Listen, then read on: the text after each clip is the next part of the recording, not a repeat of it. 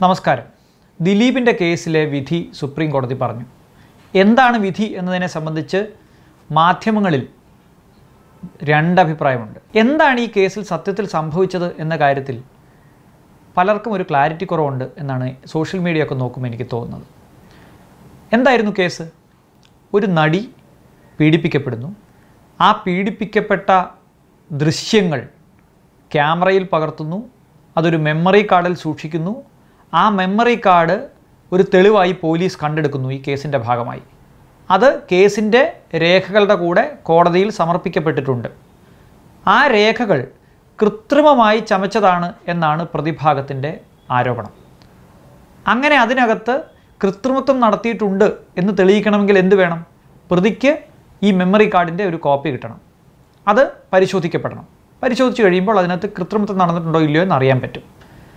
അത് കൊടുക്കാൻ പോലീസോ കോടതിയോ തയ്യാറല്ല. എന്തുകൊണ്ടായിരിക്കും? അതിനകത്ത് ഉൾപ്പെട്ടിരിക്കുന്ന കണ്ടൻറ്റ് ആ സർവൈവറെ സംബന്ധിച്ചിടത്തോളം, പരാതിക്കാരിയെ സംബന്ധിച്ചിടത്തോളം അവരുടെ റൈറ്റ് ടു പ്രൈവസിയുടെ ഭാഗമാണ്. അത് കൊടുക്കുന്നതും അത് കൊടുത്താൽ അത് പുറത്തു വിടുന്നതും മറ്റൊരു IPC കുറ്റം കൂടിയാണ്. ഇത്തരത്തിലുള്ള ലൈംഗികമായ ചേഷ്ടകൾ ഏതെങ്കിലും തരത്തിൽ വീഡിയോയിൽ പ്രസരിപ്പിക്കുന്നതോ കൊടുക്കുന്നതോ കോപ്പി ചെയ്യുന്നതോ ഒക്കെ കുറ്റകരമാണ്. അപ്പോൾ ഒരു ക്രിമിനൽ കുറ്റം ചെയ്യാൻ വേണ്ടി തെളിവ് നടപടിക്രമങ്ങളുടെ ഭാഗമായി അല്ലെങ്കിൽ ക്രിമിനൽ നടപടിക്രമങ്ങളുടെ ഭാഗമായി പോലീസും കൂട്ടുനിൽക്കാൻ പാടുണ്ടോ എന്നുള്ളതാണ് യഥാർത്ഥത്തിലുള്ള ചോദ്യം. ഇത് കേരള ഹൈക്കോടതിയിൽ ഇതിനെ സംബന്ധിച്ചുള്ള കേസ് വന്നപ്പോൾ പ്രതിഭാഗത്തിൻ്റെ പ്രധാനപ്പെട്ട ആരോപണം ഇതൊരു ഡോക്യുമെൻ്റാണ്. ഈ ഡോക്യുമെൻറ്റിനെ ആശ്രയിച്ചാണ് പ്രോസിക്യൂഷൻ്റെ കേസ്. സ്വാഭാവികമായിട്ടും പ്രോസിക്യൂഷൻ ആശ്രയിക്കുന്ന ഏത് ഡോക്യുമെൻറ്റും അതിൻ്റെ കോപ്പി ചോദിക്കാതെ തന്നെ പ്രതിഭാഗത്തിന് കൊടുക്കാനുള്ള ഉത്തരവാദിത്വം പ്രോസിക്യൂഷനുണ്ട്. പ്രോസിക്യൂഷൻ എന്തൊക്കെയാണ് കോടതി കൊടുക്കുക? അന്വേഷണത്തിന് ശേഷം FIRൻ്റെ കൂടെ ചാർജ് ഷീറ്റ് കൊടുക്കും. ഇന്ന കുറ്റങ്ങളാണ് ഇന്ന പ്രതികൾ ചെയ്തിരിക്കുന്നതെന്ന് പറയും. ചാർജ് ഷീറ്റിനെ സപ്പോർട്ട് ചെയ്യുന്ന രേഖകൾ കൊടുക്കും, മൊഴികൾ കൊടുക്കും, മറ്റ് നിരവധി തെളിവുകൾ കൊടുക്കും. ഇതെല്ലാം ഡോക്യുമെൻ്റാണ്. അപ്പോൾ ആ ഡോക്യുമെൻ്റ് കൊടുക്കുമ്പോൾ ആ ഡോക്യുമെൻറ്റിൻ്റെ കോപ്പിയും പ്രതിഭാഗത്തിന് കൊടുക്കണം. എന്തിനാണ് കൊടുക്കുന്നത്? ഏത് രേഖകളെ ആശ്രയിച്ചാണോ ഇയാൾ കുറ്റം ചെയ്തിട്ടുണ്ട് എന്ന് പ്രതിഭാഗത്തിനെ ആരോപിക്കുന്നത്, പ്രോസിക്യൂഷനെ ആരോപിക്കുന്നത്, അതിൻ്റെ മുഴുവൻ തെളിവുകൾ കൊടുത്താലേ അതിൻ്റെ ഡോക്യുമെൻ്റിൻ്റെ കോപ്പി കിട്ടിയാലേ പ്രതിഭാഗത്തിന് മറിച്ച് തെളിയിക്കാൻ പറ്റുള്ളൂ. അതാണ് ഇന്ത്യയിലെ നിലനിൽക്കുന്ന സിസ്റ്റം. ഈ മെമ്മറി കാർഡ് ഒരു ഡോക്യുമെൻ്റ് ആണെങ്കിൽ തീർച്ചയായിട്ടും അതിൻ്റെ കോപ്പി കൊടുത്തിരിക്കണം. പോലീസ് ഒരു പ്രതിസന്ധിയിലായി. ഇതൊരു തൊണ്ടിയാണ് എന്നാണ് പ്രോസിക്യൂഷൻ്റെ ആരോപണം. എന്താണ് തൊണ്ടി? തൊണ്ടി എന്ന് പറഞ്ഞാൽ കുറ്റകൃത്യത്തിൻ്റെ ഭാഗഭാക്കായ ഒരു വസ്തു. ഒരാളെ കത്തി എടുത്ത് കുത്തിയാൽ കത്തി പിടിച്ചെടുത്താൽ അതൊരു തൊണ്ടിയാണ്. അങ്ങനെ ശേഖരിക്കപ്പെടുന്ന ഈ ക്രൈമിൻ്റെ ഭാഗമായ വസ്തുക്കളെയാണ് നമ്മൾ തൊണ്ടി എന്ന് വിളിക്കുന്നത്. തൊണ്ടിയാണെങ്കിൽ അതിൻ്റെ കോപ്പി ഒരിക്കലും കൊടുക്കാൻ പറ്റില്ല. പറ്റുമോ? ഒരു കൊലപാതക സ്ഥലത്ത് വെച്ച് ഒരു തോക്ക് പിടിക്കുന്നു അല്ലെങ്കിൽ കത്തി പിടിക്കുന്നു. ഇത് കത്തി തന്നെയാണോ, ഇത് ഇരുമ്പിൻ്റെ കത്തി തന്നെയാണോ പോലീസ് ഹാജരാക്കിയെന്നറിയാൻ ഇതിൻ്റെ ഒരു കോപ്പി എടുത്ത് കൊടുക്കാൻ പറ്റുമോ? ഒരിക്കലും പറ്റില്ല. തൊണ്ടിയാണെങ്കിൽ കോപ്പി കൊടുക്കാൻ CRPCയിൽ പ്രൊവിഷനില്ല. ഡോക്യുമെൻ്റ് ആണെങ്കിൽ കോപ്പി കൊടുക്കാൻ പ്രൊവിഷനുണ്ട്. അതിനെയാണ് ഈ കേസിൽ പ്രതിഭാഗം ഹാജരാക്കിയത്. ഇത് കേവലം ദിലീപും പ്രോസിക്യൂഷനുമോ മാത്രം തമ്മിൽ നിൽക്കുന്ന ഒരു കേസല്ല. സുപ്രീം കോടതിയിലേക്ക് ഈ കേസ് പോകുമ്പോൾ കേരള ഹൈക്കോടതി എന്താ പറഞ്ഞത്? കേരള ഹൈക്കോടതി പറഞ്ഞത് ഈ വീഡിയോ ഫൂട്ടേജ് ഇതിനകത്തൊരു പ്രധാനപ്പെട്ട തെളിവാണ്. ആ തെളിവായി മാത്രം നിലനിൽക്കില്ല. ആ വീഡിയോ ഫൂട്ടേജ് എവിടെയെങ്കിലും കോപ്പി ചെയ്ത് സൂക്ഷിക്കണം. അങ്ങനെ കോപ്പി ചെയ്ത് സൂക്ഷിച്ചൊരു സ്ഥലമാണ് ഈ മെമ്മറി കാർഡ്. സ്വാഭാവികമായിട്ടും ഈ മെമ്മറി കാർഡ് ക്രൈമിൻ്റെ ഭാഗമാണ്. അതുകൊണ്ട് ഈ മെമ്മറി കാർഡ് ക്രൈമിൻ്റെ ഭാഗമായതുകൊണ്ട് ഇത് കൊടുക്കാൻ നിവൃത്തിയില്ല. ഇതാണ് കേരള ഹൈക്കോടതിയുടെ വിധിന്യായം. ഇതിനെ ചോദ്യം ചെയ്താണ് ദിലീപ് സുപ്രീം കോടതിയിൽ പോയത്. എന്താണ് സുപ്രീം കോടതി പറഞ്ഞത്? സുപ്രീം കോടതി ദിലീപിൻ്റെ കേസ് തള്ളി എന്നാണ് ആളുകൾ പറയുന്നത്. തള്ളിയിട്ടില്ല, അത് അനുവദിക്കുകയാണ് ചെയ്തത്. പാർഷ്യലി അനുവദിച്ചു. എന്തു പറഞ്ഞു? ഇതൊരു ഡോക്യുമെൻ്റ് തന്നെയാണ്. പ്രതിഭാഗം കുറ്റം ചെയ്തു എന്ന് പ്രോസിക്യൂഷൻ ആരോപിക്കുന്നത് ഈ രേഖയുടെ കൂടി അടിസ്ഥാനത്തിലാണെങ്കിൽ ഈ രേഖ ഒരു തെളിവാണ്.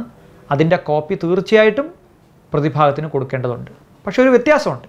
ഈ കേസിൽ അത് കൊടുത്താൽ റീസണബിളായിട്ടുള്ള നിയമപരമായും നൈതികപരമായും അതുപോലെ തന്നെ നീതിയുക്തമായും പരാതിക്കാരിക്ക് ഒരു ട്രയൽ, ഒരു വിചാരണ കിട്ടേണ്ട അവകാശമുണ്ട്. അങ്ങനെ ന്യായയുക്തമായ ഒരു വിചാരണ വാദിഭാഗത്തിന് കിട്ടണമെങ്കിൽ വാദിയുടെ റൈറ്റ് ടു പ്രൈവസി, ഫണ്ടമെൻ്റൽ റൈറ്റിൻ്റെ ഭാഗമായിട്ടുള്ള റൈറ്റ് ടു പ്രൈവസി സംരക്ഷിക്കപ്പെടണം. അപ്പോൾ ഈ കോപ്പി കൊടുത്താൽ അത് ലീക്ക് ഔട്ട് ആയാൽ പ്രശ്നമാവും. അതുകൊണ്ട് അത് സംരക്ഷിക്കാൻ വേണ്ടി ഇതിൻ്റെ കോപ്പി കൊടുക്കുകയും സാധ്യമല്ല. എന്താണ് സൊല്യൂഷൻ? സുപ്രീം കോടതി ജസ്റ്റിസ് ഖാൻവിൽക്കറിൻ്റെ വളരെ സ്തുത്യർഹമായിട്ടുള്ളൊരു വിധിന്യായമാണിത്. വളരെ ഭാവി കാലത്ത് ചർച്ച ചെയ്യപ്പെടാൻ പോകുന്നൊരു വിധിന്യായമാണ്. ഇത്തരം കേസുകൾ വന്നാൽ വാദിഭാഗത്തിൻ്റെ റൈറ്റ് ടു പ്രൈവസിക്ക് അതൊരു ഫണ്ടമെൻ്റൽ റൈറ്റ് ആണ്. അതുകൊണ്ട് അതിന് ഉറപ്പ് വരുത്തേണ്ട ഉത്തരവാദിത്വം പ്രോസിക്യൂഷൻ ഉണ്ട് എന്ന് പറയുന്നൊരു വിധിന്യായമാണ്. എങ്ങനെയാണ് right to privacy fundamental right ആയത്? നമുക്കറിയാമല്ലോ. ആധാർ കേസ് 9 അംഗ ബെഞ്ചിന് വിട്ടപ്പോൾ 9 അംഗ ബെഞ്ച് ഐക്യകണ്ഠേന പറഞ്ഞതാണ് right to privacy is A part of fundamental right. ഇന്ത്യയിൽ article 21 right to life and personal liberty, വ്യക്തി സ്വാതന്ത്ര്യവും ജീവിക്കുവാനുള്ള സ്വാതന്ത്ര്യവും ഭരണഘടനയുടെ ഭാഗമാക്കണമെന്ന് ഭരണഘടന നിർമ്മാണ വേളയിൽ ഡോക്ടർ അംബേദ്കറിനോട് ആവശ്യപ്പെടുന്ന ആ ചർച്ചയുടെ സമയത്ത് ഒരു അംഗം ആവശ്യപ്പെട്ടത് റൈറ്റ് ടു പ്രൈവസി ഇതിൻ്റെ ഭാഗമാക്കണം എന്നാണ്. Doctor BR Ambedkar തള്ളിപ്പറഞ്ഞുകൊണ്ടുള്ള പ്രസംഗമൊക്കെ constituent അസംബ്ലിയിലുണ്ട്. അപ്പോൾ right to privacy Indian fundamental റൈറ്റിൻ്റെ ഭാഗമല്ല, അങ്ങനെ ആക്കണ്ട എന്ന് തീരുമാനിച്ച കോൺസ്റ്റിറ്റ്യൂൻ്റ് അസംബ്ലിയെ പോലും മാറ്റിമറിച്ചുകൊണ്ട് 13 അംഗ ബെഞ്ച് സുപ്രീം കോടതിയുടെ കേശവാനന്ദ ഭാരതി കേസിലെ വിധിന്യായത്തിൽ ഇന്ത്യയുടെ കോൺസ്റ്റിറ്റ്യൂഷൻ്റെ ബേസ് മാറ്റാൻ പാടില്ല എന്ന് പറഞ്ഞതിനെ പോലും മറികടന്നുകൊണ്ടാണ് 9 അംഗ ബെഞ്ച് ഈ അടുത്ത കാലത്ത് ആധാർ കേസിൽ ഫണ്ടമെൻ്റൽ റൈറ്റിൻ്റെ ഭാഗമാണ്, ആർട്ടിക്കിൾ 21ൻ്റെ ഭാഗമാണ് right to privacy. Right to privacy ഇല്ലാതെ നമുക്ക് മുന്നോട്ട് പോകാൻ കഴിയില്ല എന്ന് പറഞ്ഞത്. ഈ കേസിൽ ക്രിമിനൽ കേസുകളിലെ ഇരകൾക്കും അല്ലെങ്കിൽ വാദിക്കും റൈറ്റ് ടു പ്രൈവസി ഉണ്ട്, അത് ഫണ്ടമെൻ്റൽ റൈറ്റ് ആണ്, അത് സംരക്ഷിച്ചുകൊണ്ടല്ലാതെ മുന്നോട്ട് പോകാൻ കഴിയില്ല എന്ന് പറഞ്ഞു. അപ്പം നാം എൻ്റെ മെമ്മറി കാർഡ് കൊടുക്കണ്ട എന്ന് പറഞ്ഞാൽ പോരെ? മെമ്മറി കാർഡ് കൊടുക്കാതിരുന്നാൽ പ്രതിയുടെ അവകാശമോ? പ്രതിക്കൊരു അവകാശമില്ലേ? സുപ്രീം കോടതി ഈ കേസ് മാത്രമല്ലല്ലോ നോക്കുന്നത്, ഭാവി കേസുകളിൽ എങ്ങനെയായിരിക്കണം ഇലക്ട്രോണിക് ഡാറ്റ ക്രിമിനൽ പ്രോസിക്യൂഷനിൽ തെളിവായി സ്വീകരിക്കുമ്പോൾ പാലിക്കേണ്ട നടപടിക്രമങ്ങൾ നോക്കണ്ടേ? എനിക്കോ നിങ്ങൾക്കോ എതിരായി നാളെ പോലീസ് ഒരു കേസ് കൊണ്ടുവരുന്നു, ഒരു കോടതിയിൽ ഒരു തെളിവ് ഹാജരാക്കുന്നത് ഒരു മെമ്മറി കാർഡാണ്. ഈ മെമ്മറി കാർഡിലെ വീഡിയോ നോക്കിയാൽ ഇയാളാണ് കുറ്റം ചെയ്തത് എന്ന് തെളിയുമെന്ന് പറയുന്നു. മജിസ്ട്രേറ്റ് ഇത് നോക്കുന്നു, അദ്ദേഹം കുറ്റം വിധിക്കുന്നു. നമുക്കത് ഡിഫെൻഡ് ചെയ്യാനുള്ള ഒരു അവകാശം കിട്ടണ്ടേ? അല്ലെങ്കിൽ ഏത് പോലീസിനും ഏത് ഇൻവെസ്റ്റിഗേഷൻ ഏജൻസിക്കും ഇത് കൊടുക്കാമല്ലോ. കൊടുത്തിട്ട് കള്ളത്തെളിവുണ്ടാക്കി കൃത്രിമമായിട്ടുള്ള വീഡിയോ ഉണ്ടാക്കി കൊടുത്തിട്ട് അതിൻ്റെ കോപ്പി ഞങ്ങൾക്ക് തരണ്ടെന്ന് പറഞ്ഞാൽ, പ്രതിഭാഗത്തിന് കൊടുക്കണ്ടെന്ന് പറഞ്ഞാൽ തീർച്ചയായിട്ടും ആരെയും കൊടുക്കാൻ കഴിയും. ഒരിക്കലും പ്രതിഭാഗത്തിന് അതിൻ്റെ തെളിവിൻ്റെ ശരിതെറ്റുകൾ പരിശോധിക്കാനുള്ള അവസരം കൊടുക്കാതിരിക്കാൻ പറ്റില്ല. വാദിയുടെ അവകാശം പോലെ തന്നെയാണ് പ്രതിയുടെയും അവകാശം. അത് അയാൾ കുറ്റാരോപിതൻ മാത്രമാണ്. അതുകൊണ്ട് സുപ്രീം കോടതി ഇതിനിടയിൽ നീതിക്കുള്ളൊരു വഴി കണ്ടുപിടിച്ചു. എന്താണ് പരിശോധിക്കേണ്ടത്? ഈ വീഡിയോ ശരിയാണോ തെറ്റാണോ, അതിൽ കൃത്രിമത്വം നടന്നിട്ടുണ്ടോ എന്നാണ് പരിശോധിക്കേണ്ടത്. പ്രതിക്ക് അത് നേരിട്ട് പോയി പരിശോധിക്കാം, കോപ്പി ചെയ്യാൻ പറ്റില്ല. അത് നേരത്തെയും പ്രോസിക്യൂഷൻ കേരള സ്റ്റേറ്റ് വ്യക്തമാക്കിയിട്ടുള്ളതാണ്. പ്രതിക്ക് പരിശോധിക്കാം, പ്രതിയുടെ അഭിഭാഷകന് ഇത് പരിശോധിക്കാം, അതിൻ്റെ കൂടെ മറ്റൊരാൾ കൂടി പരിശോധിക്കാം, ഒരു IT വിദഗ്ധന് പരിശോധിക്കാം. ദിലീപ് ഓതറൈസ് ചെയ്യുന്ന ഒരു IT വിദഗ്ധന് ഇത് പരിശോധിക്കാം. കോപ്പി ചെയ്ത് കൊണ്ടുപോകാൻ പാടില്ല എന്ന് ഉറപ്പുവരുത്തണമെന്ന് സുപ്രീം കോടതി പ്രത്യേകം പറഞ്ഞിട്ടുണ്ട് വിധിന്യായത്തിൽ. ഇതിന് സുപ്രീം കോടതി കണ്ടെത്തിയ മാർഗം കേന്ദ്ര സർക്കാരിൻ്റെ കീഴിൽ പ്രവർത്തിക്കുന്ന ഒരു ഫോറൻസിക് ലബോറട്ടറി ഉണ്ട്, ഇതുമായി ബന്ധപ്പെട്ട് പ്രവർത്തിക്കുന്നു. സെൻട്രൽ ഫോറൻസിക് സയൻസ് ലബോറട്ടറി എന്നാണ് അതിൻ്റെ പേര്. സെൻട്രൽ ഫോറൻസിക് സയൻസ് ലബോറട്ടറി വിചാരിച്ചാൽ ഈ പോലീസ് അല്ലെങ്കിൽ പ്രോസിക്യൂഷൻ ഹാജരാക്കിയിരിക്കുന്ന വീഡിയോ ശരിയാണോ, അതിനകത്ത് എന്തെങ്കിലും കള്ളത്തരം നടന്നിട്ടുണ്ടോ, മാനിപ്പുലേഷൻ നടന്നിട്ടുണ്ടോ എന്ന് പരിശോധിക്കാൻ കഴിയും. ഒരു പ്രതിക്ക് ബോധ്യമുള്ള ഒരു IT വിദഗ്ധനെ കൊണ്ട് ഇത് പരിശോധിപ്പിച്ച്, അല്ലെങ്കിൽ ഈ പറയുന്ന ഏജൻസിയെ കൊണ്ട് ഇത് പരിശോധിപ്പിച്ച് ഇതിനകത്ത് കള്ളത്തരം നടന്നിട്ടില്ല എന്ന് ഉറപ്പുവരുത്താനുള്ള അവകാശം പ്രതിക്കുണ്ട്. അങ്ങനെ ഒരു അപേക്ഷ മജിസ്ട്രേറ്റിന് മുമ്പാകെ സമർപ്പിക്കപ്പെട്ടാൽ അത് വൈകിക്കാതെ അത് അനുവദിച്ച് അതിനകത്ത് ഉചിതമായ നടപടിക്രമങ്ങൾ തീരുമാനിക്കാനുള്ള ഉത്തരവാദിത്വം മജിസ്ട്രേറ്റിനുണ്ട്. പ്രത്യേകിച്ച് ശ്രദ്ധിക്കേണ്ട ഒരു കാര്യം, കേസ് വൈകിപ്പിക്കാനുള്ള ഒരു കാരണമായി ഇത് മാറ്റാൻ പാടില്ല എന്ന് സുപ്രീം കോടതി പ്രത്യേകം പറഞ്ഞിട്ടുണ്ട്. ഇപ്പോൾ തന്നെ ഈ കേസ് ഒരുപാട് വൈകി. അപ്പോൾ കേസ് വലിച്ചഴിച്ച് കൊണ്ടുപോകാനുള്ള ഒരു ആരോപണമാണ് ഇത് എന്ന് ആർക്കാണ് അറിഞ്ഞുകൂടാത്തതെന്നൊക്കെ പലരും ചോദിക്കുന്നുണ്ട്. അല്ല, സുപ്രീം കോടതി ഉറപ്പുവരുത്തിയിട്ടുണ്ട് ഈ വിചാരണ സമയബന്ധിതമായി പൂർത്തിയാക്കണം, അധികം സമയം നീട്ടിക്കൊണ്ടുപോകാനായി ഇത്തരം ആരോപണങ്ങൾ കൊണ്ടുവരാൻ പാടില്ല. പക്ഷേ പ്രതിയുടെ അവകാശം ഇതിൽ വളരെ പ്രധാനപ്പെട്ടതാണ്.